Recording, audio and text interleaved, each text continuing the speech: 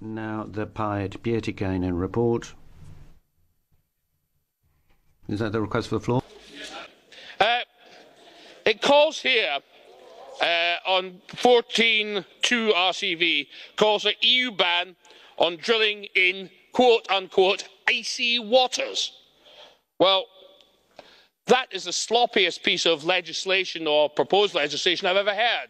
How can you talk about icy waters? I had my APA look it up and all he could find was whiskey and ice in whiskey or ice in Senor Tajani's martini. But how can this describe drilling? It's ridiculous. It's ludicrous.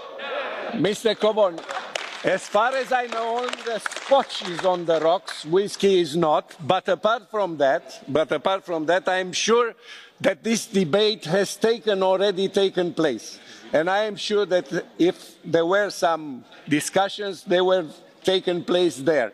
So under the consequences, I would suggest that we should move on with the vote.